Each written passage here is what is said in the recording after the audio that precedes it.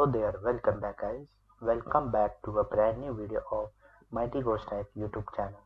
So guys, in this video we will see the JavaScript interview 9th video, which is on the JavaScript currying. So currying is the most advanced topic which is also mostly asked in the interview questions. So first begin with the currying. We will see its basic definition. So currying is a function that will accept the multiple argument just like the normal function which will accept the multiple argument, but it will transform this function into the series of function which the normal function does not do, and every little function will accept the one argument. So what it's mean? To understand this, just take a look into this normal function, and this normal function will accept the multiple argument. Now take a look into this currying example. Here this function is get converted into the currying, and the way of calling is actually changed. Here instead of passing this argument by comma separated, we are passing it differently. We are passing under the round bracket, and each argument fits under the own round bracket. So here instead of taking the all argument once, what it does, first it will take the first argument, then this function will return the new function, and that function will take this second argument, and this second argument once it take, then that function will return another new function, and that will take the another argument, another next one argument.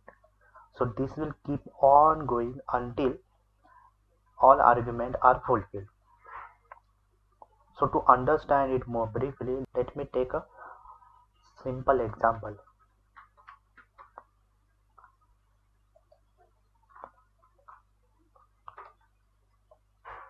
So this is the single function which take a two argument, and ultimately it returns the concatenation of two inputs. So here I am passing 1 and 1, and the output I will get is obviously the 2. Now suppose if I wanted it to the currying, even before I will show you how I am going to convert it into the currying, first I will convert it into the closure. And if you don't know what is closure, then I will recommend watch my previous video. I already uploaded video on the closure. So it is a very helpful if you watch the closure before watching this currying video. Now first let me convert this normal function into the closure. So to convert into the closure, I will first remove this argument. Now again I am going to return the new function that will take the another argument, and that inner function is actually return the concatenation of first function and the second argument. Now let me remove this. Now this piece of code is actually the example of the closure. Now let me call the closure. To call the closure, it is simple. Let me refer it to the another variable like final value, I will say. Then I will call the sum. Now you know that the sum is taking the one argument. Right, now I will pass the 1. Now if you think that it will invoke the function and we will get the output, so that is not the true. Now suppose if I just console this, and if I run this program, see, so you will get the lambda expression. Now to invoke the inner function as well, you will have to call this variable as a function, and here also you will pass the another single argument. Now it will return to you the concatenation of first and the second argument. See, the output is 2. So how this is happened? This happened just because of the closure functionality. So that's why I am recommending you first watch the closure, then you can come into this curry. Now instead of calling like this, what I will say, I will remove this.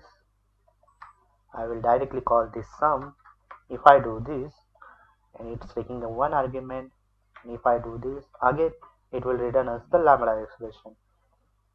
So to call this inner function, again I need to pass the another round bracket, and that will contain the another function argument, the inner function argument. So this way is actually known as the currying. So what it does, first it will take a first argument, and that will return a single function, and that function will take the another argument, and this keep on going until all these functions are getting executed. Now see what happened. See the magic. 1 and 2 we got 3. Now suppose we have the another argument. So what happened? See, you will get the error. So this is happened just because if you see this function, it is taking actually the first function taking one argument and the second inner function taking the another argument. Now suppose if you wanted to increase the number of argument, then again you need to call the another inner function inside this function. So again I will say ABC, and inside this I will return A plus B. Also let me concat the C. Now output I am expecting it should be the 6. See, now we got the whole sum of the all three arguments. So this is what the currying actually means.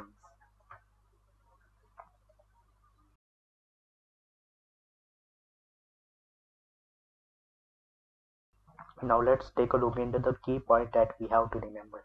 So the currying is actually like divide your function into the multiple smaller functions, just like this.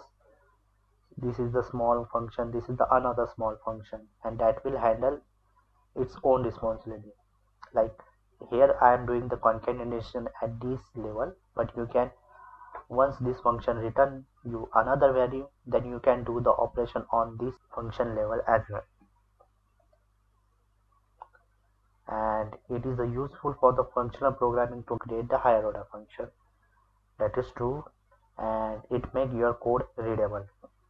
So I am not agree with this point, because if you ask me, instead of calling function like this, I will prefer the normal way of execution. There are some projects where functional programming is more important. So in that scenario, they mostly use this advanced topic like currying and closure. So if you know this, then obviously it is more easy you for your code readable. But for the normal who doesn't know about the currying, so obviously it is hard to him. So I believe you understand the currying concept more briefly. So this is it for this video. We will meet again with another JavaScript interview question. Till then, bye.